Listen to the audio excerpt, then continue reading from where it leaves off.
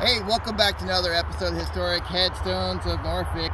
Happy 4th of July. We are at the Hampton National Cemetery here in Hampton, Virginia. The other side of the water, really close to Norfolk. We are going to be talking about Michael Cassidy. He is a Medal of Honor. He's on the USS Lackawanna. Unfortunately, we are right next to I-64, so it's going to be loud. I'm going to talk as loud as I can. Alright, Michael Cassidy was a Union Navy sailor in the American Civil War. He received the U.S. military's highest decoration called the Medal of Honor. He got the medal for his actions at the Battle of Mobile Bay.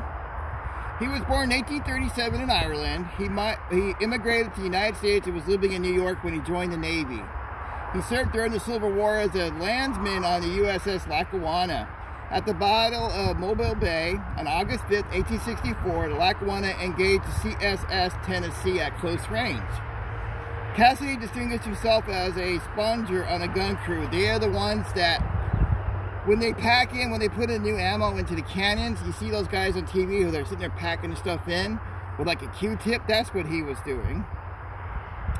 For this action, he was presented the Medal of Honor for 4 months later on in December 31st, 1864. His official Medal of Honor citation reads, served aboard the USS Lackawanna during the successful attacks against Fort Morgan, rebel gunboats in the ram Tennessee, in Mobile Bay, August 5th, 1864. Displaying great coolness, can't believe they said that, exemplary behavior as a first sponger of a gun, Cassidy, by his coolness under fire, received the applause of his officers and gun crew throughout the action, which resulted in the capture of the prize ram Tennessee and the destruction of batteries at Fort Morgan. His number on his stone is 9503.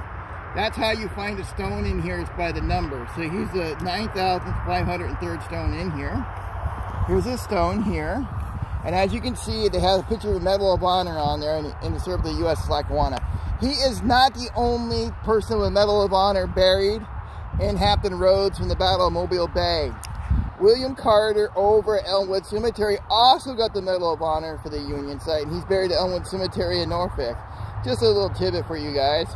Alright guys, take care and have a great day. Bye.